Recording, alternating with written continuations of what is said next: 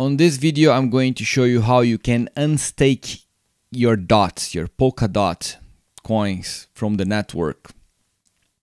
So here's, you see my account, and here's a tutorial, official documentation. Basically, I'm gonna follow the steps and share with you my experience. Basically, the first thing you need to do to unstake.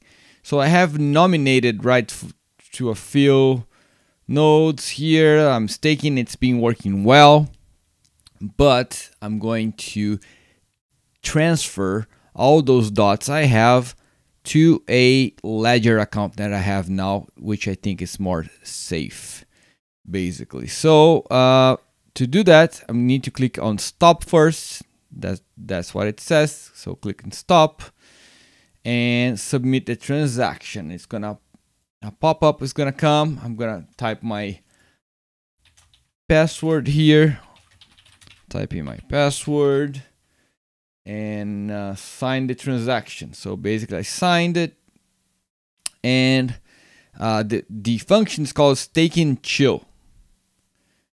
So all right, so it looks like it went through, success. And now, okay, now it doesn't mean I can, it's unbounded. So it's still bounded, as you can see here. The next step you need to do is unbound. And it takes 28 days for that to happen. Let's take a look. So I'm gonna click on that.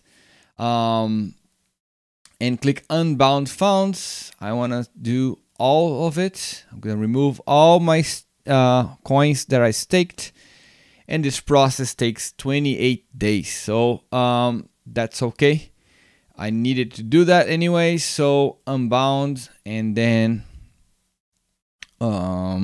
submit a transaction. It's gonna, another pop-up is coming, and I'm going to type my password again and sign the transaction. It's broadcasting, and let's see what happens. All right, so it's successful. Now the next step from this tutorial, it says once the 28 days unbounding period, I think someone wrote wrong here, has passed, there is another step to be carried out before your tokens are completely unlocked. Click on withdraw unbounded. This is probably not available yet, so it's gonna take me 28 days for me to be able to do that. Once that's done, I am going to make another video and show you guys how you can use the ledger, which is now officially supported on the Ledger Live, and you can use your Ledger Live to check your balances and everything, and use the official extension, the Polkadot.js extension for the ledger. So I'm gonna create another video to show how to stake using the ledger on the next video.